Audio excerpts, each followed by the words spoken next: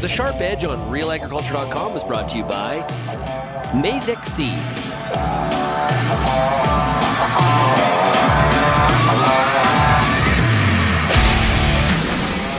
Hi, I'm Bernard Tobin. Welcome to the Sharp Edge. I'm down in Blenheim, Ontario today.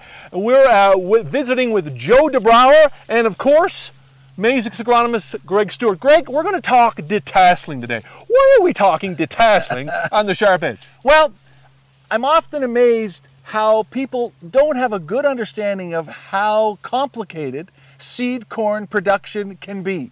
And so today, one of the key steps in seed corn production is, in fact, detasseling, and we're going to see Joe DeBrouwer do his thing. Awesome. Let's put Joe to work. Hey, Joe, thanks for joining us on the Sharp Edge today. Great to be out here with you. Well, thanks for coming out. Yeah. So we're going to talk about detasseling. Yep.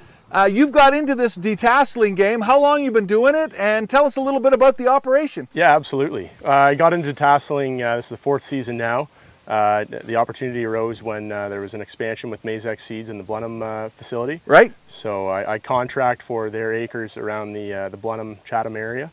And yeah, this is the 4th season. Nice. So tell us about, it's sort of a two-step process, right? You bring this unit through and you cut the tops of the plants, and then you come back and actually do the pulling that we're looking at today. Talk to us about the timing and how that all works for you. Yeah, absolutely. So to start, we come through, it's essentially just a lawnmower deck that is on this machine as well, and it comes through and levels the field up.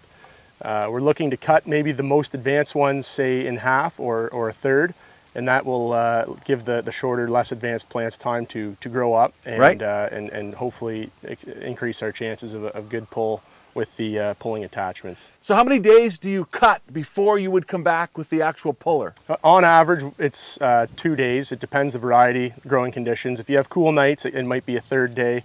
If you have really warm nights, it could be the next day. Oh, so, okay. Yeah. And so now we're in the pulling operation.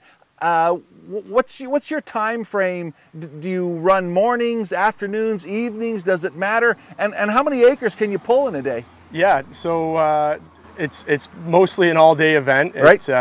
Usually there's a full day of work ahead for us. So a large day we could do upwards of 250 acres for pulling. Right. And cutting we could do over 300 pretty handily. So wow, cool. So let's take a look at the nuts and bolts of the machine here. Yeah, absolutely. All right, so Joe, this is the plant that's going to produce seed. Yep. This would be the female inbred. Yep. We don't want its pollen involved in the operation. We only want the pollen from the male plant, and so we've got to pull that tassel out of there. And there we are. Just kind of comes out like that, right? Yep. So in your machine, if we look over at your machine, essentially these rubber wheels do that for you, right? Yes, exactly. Tassel gets caught up in between those rubber wheels. Yep. And out it comes. Absolutely.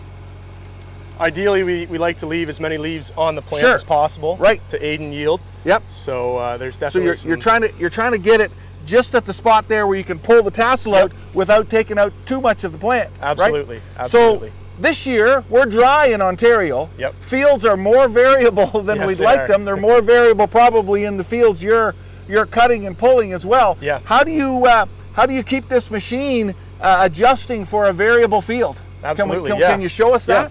So here we have the row unit. There's 2 rows that are actuated together, and as you can see here, we have electronic eyes that help adjust for height differences. Right. And essentially there's 2 sensors.